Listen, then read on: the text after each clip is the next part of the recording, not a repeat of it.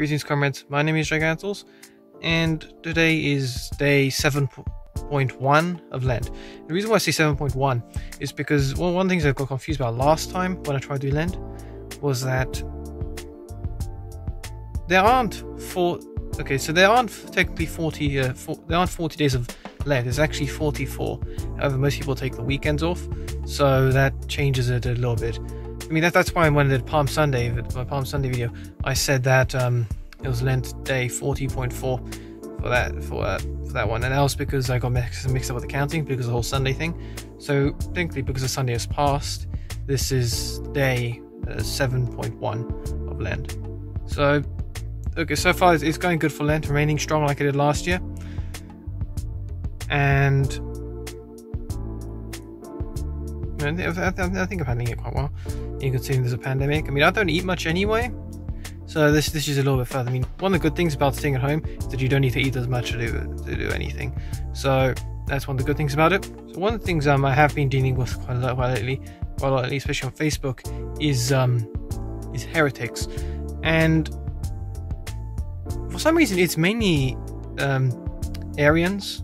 So as you don't know, Arians are basically those who say that Jesus wasn't God, he was just human, or so no divine nature in him, even though he has divine and human nature mixed together. I've been dealing with them a lot lately, and some of them, out of them, two were Jehovah's Witnesses. One of them was very aggressive, a lot of insults and cursing and caps and everything. One was a Baha'i, or member of the Baha'i faith.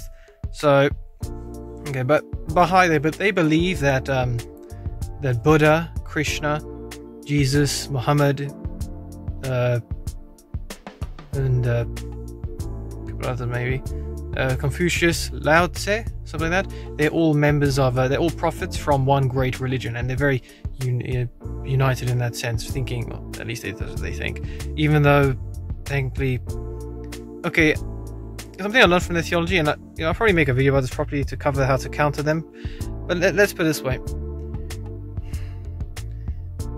Their theology is mocking to every single religion out there, who does, all the followers of Confucius, all the followers of Lao Tse or Taoism, all Muslims, all Jews, all Christians, all Hindus, all Buddhists. The Baha'i faith is basically a mixture of all of them, and then part of it burnt away, so it tries to fit together. And I was dealing with this Baha'i. His theology made no sense, and it was almost insulting, all the claims he was making.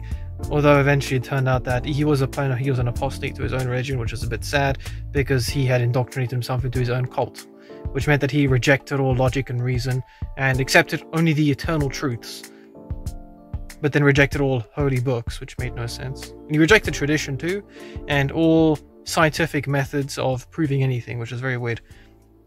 A bit sad that.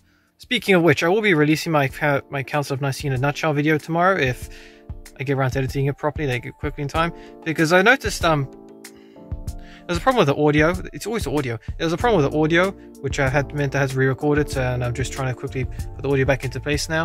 So I may have to do that in a couple more of my other Church Council nutshell video, but hopefully the first Council of Nicaea in a nutshell video will come out tomorrow. I've really got to change all my arms cramping. That's actually there's a special video I've planned for my for Halloween. Okay, not yet, for Easter, in which I do plan to cover how exactly Jesus suffered during his passion and on the cross. It's very in depth and it's very moving, so maybe have a box of tissues by next to you. Oh yeah,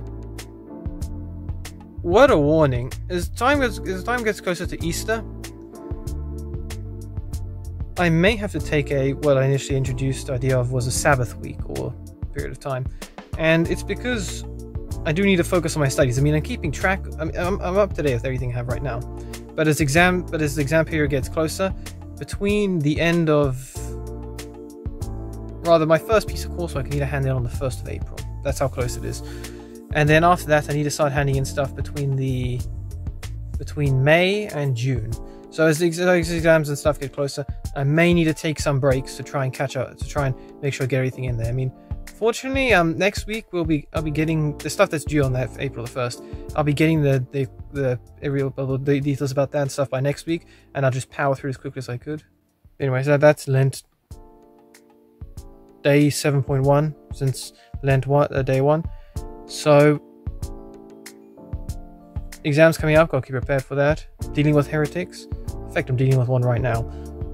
Jehovah's Witness guy on a biblical archaeology site. It was very weird. He made a bunch of claims about Emperor Saint Constantine. Don't worry, I've counted them and all the claims against theology properly. Handling the fasting well. Make sure you know, all of you guys, I know it's the first week, but still, I have faith in you that you can do this. Good luck to you all, and hopefully see you guys on the other side soon of Lent day 14 and day 14.2, possibly, maybe. I'm confusing myself. I'll get my calendar sorted after this. Don't worry. Anyway, look forward to the video release tomorrow. First Council of Nicene in a nutshell video.